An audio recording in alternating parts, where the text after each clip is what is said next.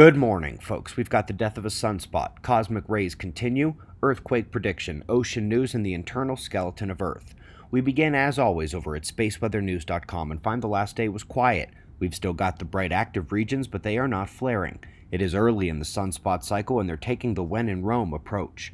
The solar wind is the more relevant story, still bottomed out, and looking at the KP green down at the bottom line, we can see that the lone one score is all that keeps a run of zeros off the board.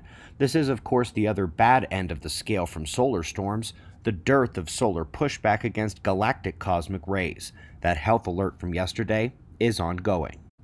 Quickly looking at the sunspots here, and we find a small, undeveloped grouping on the incoming limb, and a complete decay of all but the lead umbra in the larger group we've watched the last few days. Let's see the death of a sunspot here. Too much spread and not enough magnetic power behind them, and they spread until they faded and decayed away. Seismicity cranked back up into magnitude 6 range yesterday, but luckily did so at the transition zone of the mantle. No damage. Speaking of earthquakes, folks, this is the best pre-earthquake anomaly team from Pakistan. They're all about it. This team is one of the ones that cited my paper on forecasting earthquakes from 2015, the one with NASA's Uyen and Ohio State's Holloman as co-authors. Here, they are looking at the thermal anomalies, OLR, which is one of the primary methods we use at QuakeWatch.net.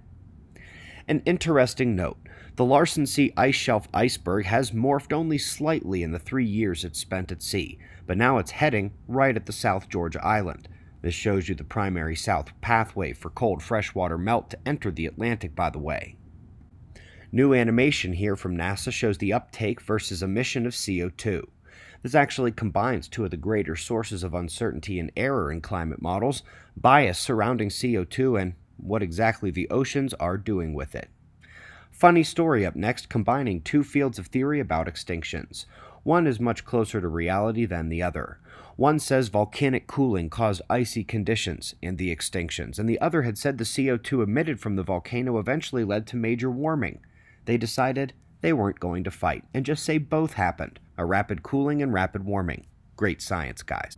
Last but not least, we've been taking a lot of looks inside the Earth at the large-scale internal structure, the conductive density lobes pluming out from the core mantle boundary. There is a Pacific plume and an African plume.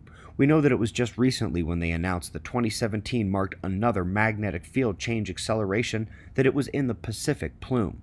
But before that, the majority of the developments had been under Africa and up through the South Atlantic anomaly. Today, they are trying to nail down the shape of the African plume, and they are noticing it's not so easy. Everything from base heavy to thin and base detached seems to show up in the different models. Still have a long way to go to understand them. Website members at suspiciousobservers.org, your latest Deeper Look episode details how this internal structure can torque the planet. It's another reason Veritasium was wrong in calling Earth symmetrical about the axis.